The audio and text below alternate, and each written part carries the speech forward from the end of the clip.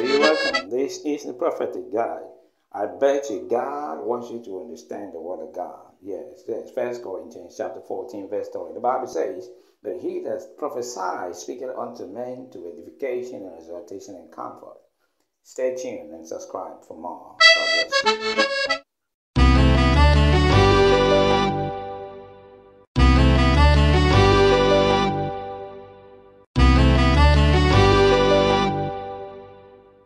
Praise the Lord, and welcome to the Prophetic Guide lessons, written and produced by Apostle Ezekiel Melchizedek. Hallelujah. I'm the personal apostle Ezekiel Melchizedek. Now today we're talking about the prophet, the mouthpiece of God. The prophet as the mouthpiece of God. Now let's take a Bible reading from Hosea chapter 12, verse 13. Hosea chapter 12, verse 13. Now the Bible says, "And by a prophet the Lord brought Israel out of Egypt, and by a prophet was he preserved." Hallelujah. So now, he said all throughout the Old Testament Bible, the prophetic ministry is what God used to preserve the nation of Israel from the world of idolatry.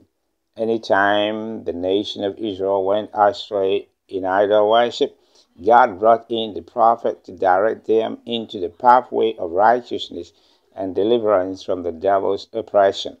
However, the ministry of the prophet did not just end with the Old Testament, but it also entered into the New Testament Bible, where we see the prophetic gifts operating in an advanced form through the power of the Holy Spirit. Hallelujah. So now, we're going to take it in a point-by-point explanation. Number one, God speaks. God speaks. The reason for the prophetic is because God speaks. More so, because God is alive. However, we must understand that God has already spoken through the Holy Scriptures to all and sundry. For in Mark 13, verse 37, Yeshua said, "And what I say unto you, I say unto all, watch." Therefore we know that the Bible is a bona fide word of God that is still speaking to you and I, and the generations yet unborn. Furthermore, the word of God affirms, "In the beginning was the Word, and the Word was with God, and the Word was God." John chapter 1, verse 1. The first prophecy is the word of God that is written in the Bible. The scripture declares, knowing this first, that no prophecy of the scripture is of any private interpretation. For the prophecy came not in old time by the will of man, but holy men of God spoke as they were moved by the Holy Ghost. 2 Peter chapter 1, verse 20 to 21. So the entire Bible is full of prophecy from Genesis to Revelation. Hallelujah. So we go to the next point. Say, God speaks to people. God speaks, but not just to anything or anyhow. God speaks to people, expressly about God himself, about people, about a plan or the will of God, about the schemes of the devil. God reveals his laws, ways, and means to people, and his intent of deliverance unto the people. There are three main things that God speaks to people about: the promises, the laws, and the prophecies of God. Why the prophetic is needed is because it is the medium through which God speaks to us. God can choose to speak to his people individually without using any prophet.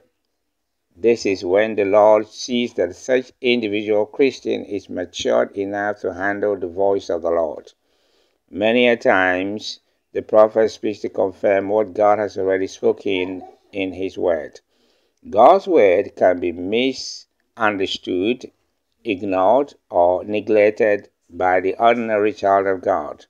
However, it is the prophet that will enforce the word of God to the people of God. Because God speaks to his children, there is a need to confirm what the Lord is saying. Thus, the prophet comes in to deliver a message of confirmation. Hallelujah. So we go to the third point. Number 3, God speaks to prophets. God speaks to the prophets as his highest priority. This means that God speaks to the prophet when it comes to matters of relevance. The children of God can rely on the ministry of the prophet to hear from God. For instance, the scriptures say, "Surely the Lord God will do nothing, but he revealeth his secret unto his servants the prophets." Amos 3:7. When God speaks to the prophets, it is a secret thing that is usually revealed to the prophets. What God reveals to the prophet is called revelation. This means it was something that was formerly covered, but it is now revealed to the prophets.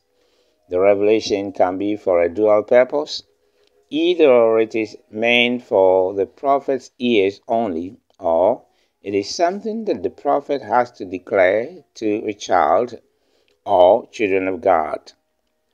For instance, the scriptures affirm, "The secret things belong unto the Lord our God, but those things which are revealed belong unto us and to our children forever, that we may do all the works of this law." Deuteronomy chapter 29, verse 29.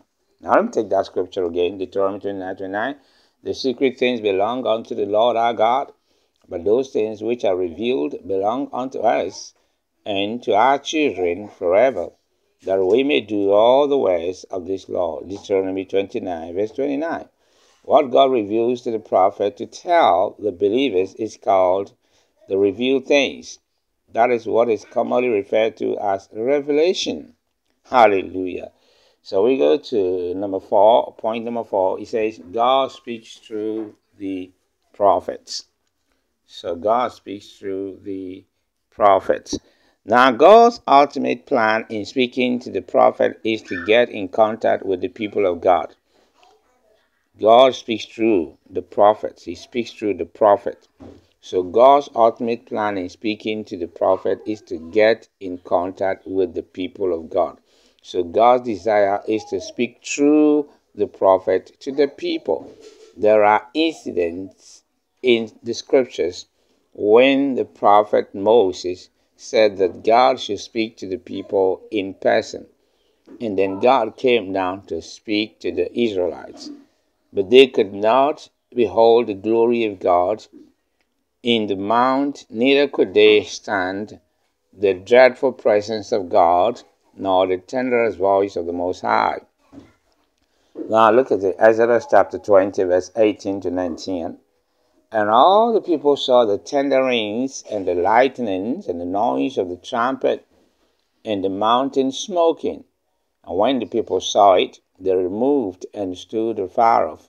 And they said unto Moses, Speak thou with us, and we will hear. But let not God speak with us, lest we die." Exodus 20, verse 18 to 19. At this point, the people realized that they could not stand in the presence of the Lord, and for that matter, they could not listen to the frightful voice of God. So they requested that they would rather listen to the prophet Moses speaking to them and God talking through the prophet than to hear the voice of God directly.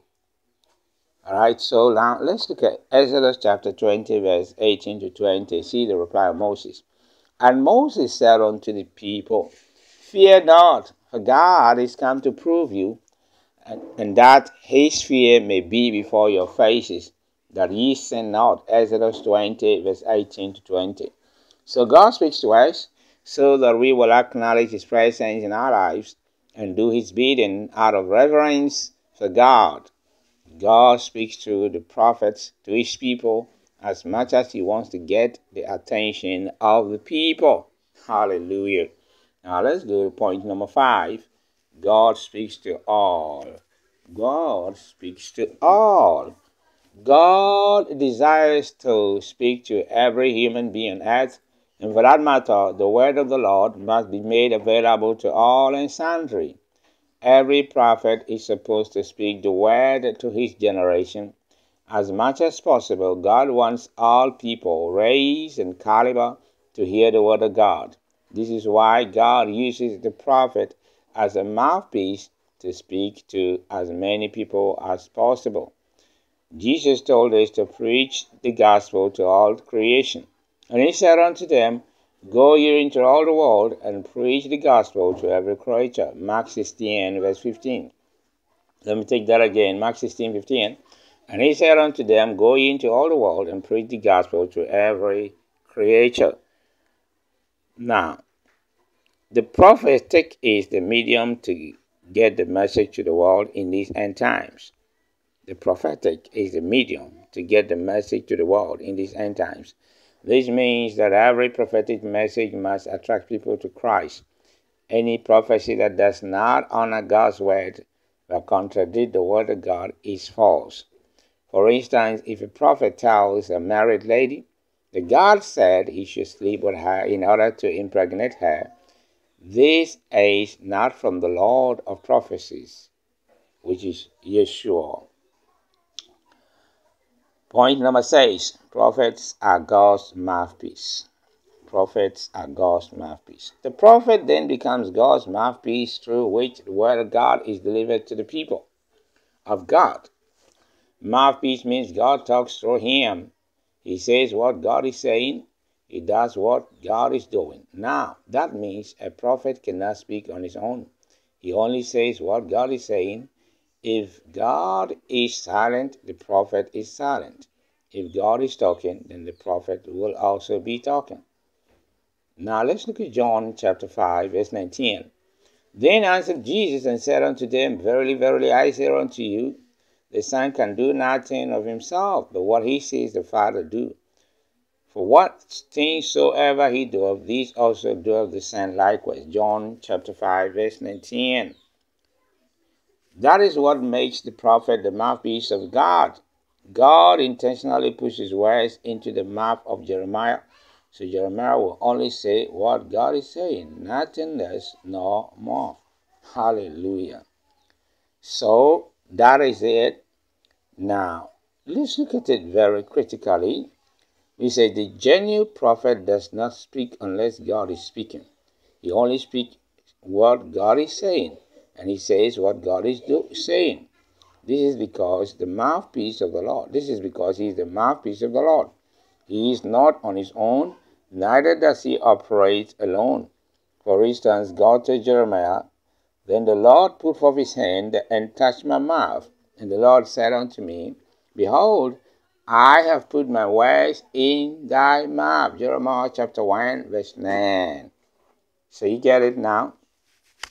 The genuine prophet does not speak unless God is speaking. He only speaks what God is saying. And he says what God is saying. This is because he is the mouthpiece of God. He is not on his own, neither does he operate alone.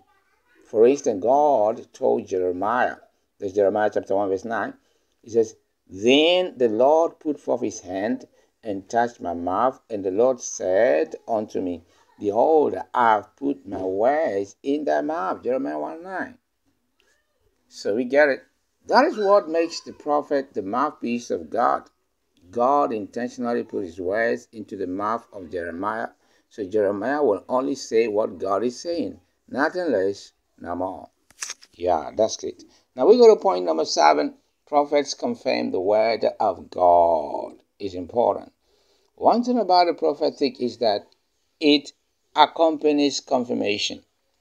What that means is, that is to say that anytime the prophet speaks, there is a token, confession, sign, or a wonder that confirms that the message is really the word of God. How shall we escape if we neglect so great salvation, which at first began to be spoken by the Lord, and was confirmed unto us by them that heard him, God also bearing them witness, both with signs and wonders, and with divers miracles and gifts of the Holy Ghost, according to his own will. That's Hebrews chapter 2, verse 3 and 4. Now let's read that scripture again. How shall we escape if we neglect so great salvation, which at first began to be spoken by the Lord, and was confirmed unto us by them that heard him, God also bearing them witness, both with signs and wonders, and with divers miracles and gifts of the Holy Ghost, according to his own will. Hebrews chapter 2, verse 3 to 4. These confirmations are mainly miracles that prove that God exists and His word is real. So the prophets confirm the word of God, making sure that there is a sign or wonder or miracle or a power demonstrated behind it, power of healings and deliverance and the likes. That is it. So that brings us to the end of today's prophetic guide lessons. I hope that you have been blessed and you have learned something.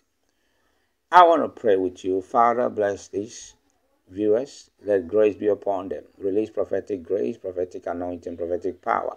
In the name of Jesus Christ, you are blessed. Amen. This has been Apostle Ezekiel. Make sure you follow us or you subscribe to our channels so you can always be blessed. Have a great day. Bye-bye. Well, you're welcome. This is the prophetic guide. I bet you God wants you to understand the word of God. Yes, yes. 1 Corinthians chapter 14, verse 20. The Bible says that he that prophesies speaketh unto men to edification and exhortation and comfort. Stay tuned and subscribe for more. God bless you.